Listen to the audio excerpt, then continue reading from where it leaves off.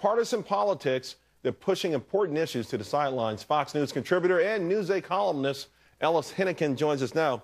So you're not happy with the deal? Or does it actually underscore your contention with Washington? Listen, Charles, obviously we all have relief that the government is going to shut down at the end of the week. I mean, this is now the third of these in 5 months, and it really does cause a lot of problems. So I guess I'm breathing a sigh of relief to that extent, but not so much that I think we've actually solved anything here. We've kicked it down the road, as you say.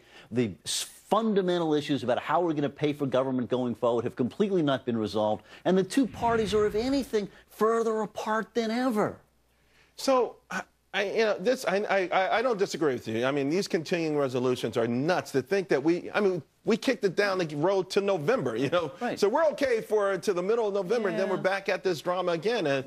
But what happens? How do we come up with a solution? Because this is not new. We've actually been going through this sort of drama for a long time. And I hate to be the voice of negativism today, Charles, but as we get closer to the election, all of this stuff gets harder. As the financial squeeze gets tighter, you have to achieve more in order to solve it. So I have to tell you, sitting right here now, short of some gigantic crisis, it's hard to imagine that, given the political pressures that these two parties face, that they are going to be able to find some reasonable compromise in the middle.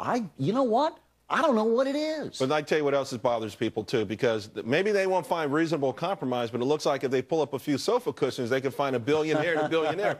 There's just so much money sloshing around that, oh, by the way, you know what? We do have a couple billion laying around. That's frightening to think that our government's being run that way. Yeah, and it's maddening, too. Where's that billion in the Henican family couch, right? I mean, I don't know about at the Payne house. I don't know if you're finding that stuff. But, no, you know what it does, really, is that it undermines the public's confidence in all of these budgetary numbers. They've all become so politicized. They're all there to promote some kind of point of view that the day when there were actual numbers that actual people could believe in, I'm afraid that's history.